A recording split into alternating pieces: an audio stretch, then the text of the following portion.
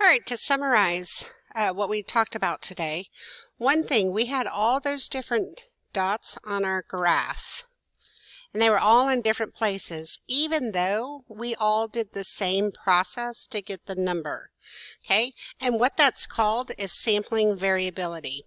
That means in different samples, you get different estimates.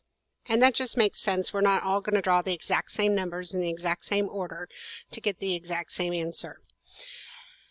To help reduce some of this variability, we want to take larger sample size to get a more accurate estimate. You should probably have sample sizes greater than 30. That helps the most.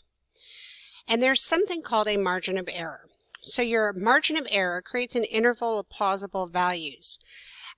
We think if we did this again, we'd get an answer between here and here. And it gives you kind of a high and a low probable values that you should be between.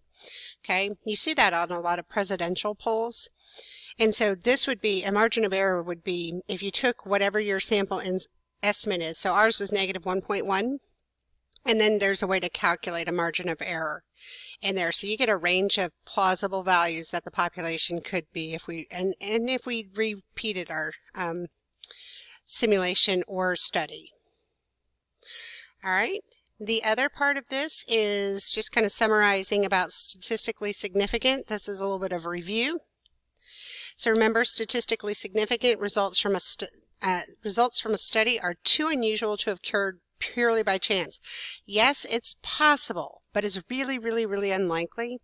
Okay, so this was kind of like a summary of what we did, is we had a value, and you want to know from that value or more extreme, how many of the numbers occurred there. If we had been asking about a value on this side, we would have gone the other way. Okay, and so remember, less than 5% is statistically significant. Greater than 5% is not statistically significant. Right, and we are going to continue with this idea through the whole rest of the course, so it doesn't go away. So what I want you to try, pause the video, try the check your understanding. It's really helpful if you do it all on your own and then come back to see how you did.